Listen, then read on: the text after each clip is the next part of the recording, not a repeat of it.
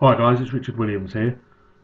I'm going to put together a series of tutorials now to explain further bringing in a website from Photoshop into Dreamweaver.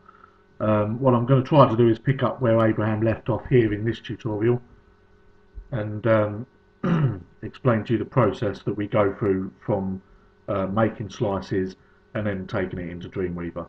So I don't have Abraham's original files, but excuse me, here's a website that I picked up just off the internet. It's just a template that I picked up from one of the template sites, one of the many template sites that are out there. As you can see, I've already added the slices, and when you do slices in your design, it's really up to you where you put them. And I can pretty much guarantee you that you're not going to get this right the first couple of times that you do it. But it's good to start off, go through the process, and find out as you do more of these, you'll get to learn how to do it better. What I've done is I've created a number of different slices around this image, highlighted the buttons, the key text areas, and I've also got a number of funny slices in here. These will become apparent as to why I've done this later on in the series of tutorials. So, as Abraham said, put your slices in, put them wherever you feel they're necessary.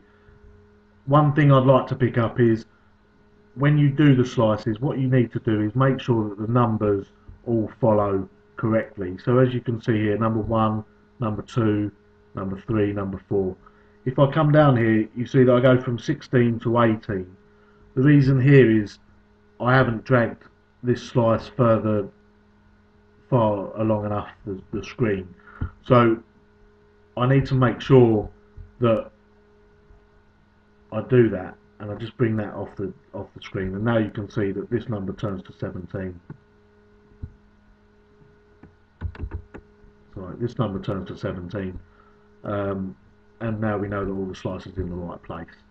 So we go to File, Save for Web and Devices. Here's a preview screen that comes up. Now I normally use GIF. Abraham in his tutorial said to use JPEG, so I'm going to do that. I'm going to switch it to JPEG, and again I'll explain why I've done this later on. But as a general rule, people will advise you on is if you have any text or kind of small images, then you can use a GIF, and if you've got a very sharp image, then what you want to do is save it as a JPEG. I'm going to do it as do the whole thing as a JPEG for now. Again, I'll explain why later. So we press save. Comes up here with a file name that we've already created. Within Dreamweaver, I've already created a site, put a file up on my computer, and called it templates. As you can see, there's nothing in here at the moment. So I'm saving to the same place, into the templates file. The file name, you can change that if you want. I've set that as HTML and images. Make sure that all slices are highlighted there, and just press the save button.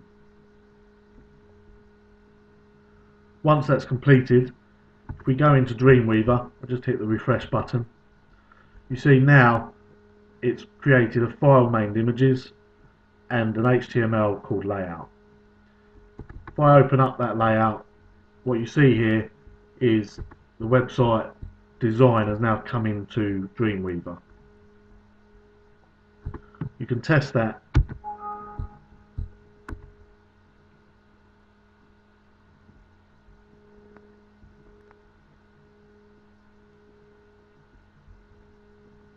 In your browser, and there you see here's the site, and it all looks as it did in Photoshop, but now it's all been coded into HTML. Okay, so let's close that. What's actually happened here, if we look in split view, is what's actually happened is we've created a table here, and inside that table there's a number of different cells, and in each of those cells are the sliced images that we've created. So if I just press delete, what I'll be doing is just taking that one image out that's being called from this file in images.